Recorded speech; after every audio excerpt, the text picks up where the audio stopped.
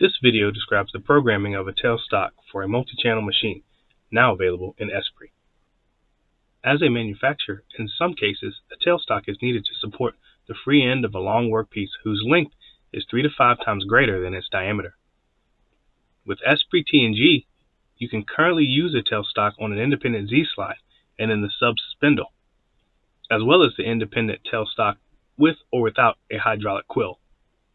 If you are matching a multi-turret production lathe, the tailstock is mounted on the turret block. In this version, we enhance the turret-mounted tailstock by simplifying the tailstock programming to support long workpieces and by improving the post support. We programmed this shaft on the CTX Beta 1250 machine, which has 2 spindles, a B head and a lower turret. Our part has a diameter of 67 millimeters and a length of 623 millimeters, which is 9 times its diameter. We are going to use a tailstock to support the part during machine operations. We have programmed the start of the machining process to pick up the sub-spindle to be able to polish the area where we are going to hold the part with the turret-mounted steady rest.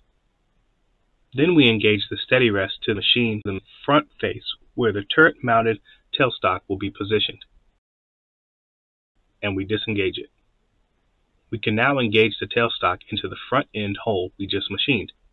First, we go to the Tool Assemblies Manager and we mount the tailstock on the Turret Station 2 with the new tailstock command in the tooling ribbon.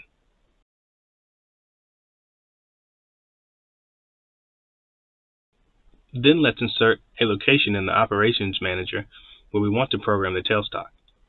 To program the tailstock, click on the new tailstock command in the Turning or Milling ribbons. Note, in this technology page, you have the same options as when you program an independent tailstock.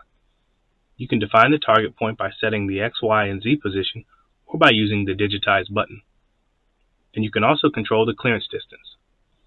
We keep the tailstock parameter set to engage and click on the digitize button to define its target point. The clearance of 2 is good, so we validate. In the Program Manager, note that a link has been automatically created before the engaged tailstock operation. By simulating the tailstock engagement by step, this link performs a station change on the lower turret, then brings the tailstock into position at the clearance distance in the front of the workpiece. Now that we have set up the tailstock to hold the part, we can rough out the length of the part as much as possible. Then we use the contouring cycles to do the finishing. Finally, we machine all the threads, pockets, and holes.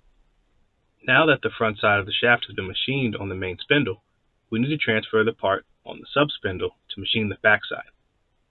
First, we need to disengage the tailstock, then engage the steady rest so the lower turret can hold the part during the transfer operation. Insert the tailstock cycle and set the tailstock on disengage. As the front end of the part is positioned at the origin, you can directly set the positive Z value. After validating, let's reactivate the steady rest engagement operation.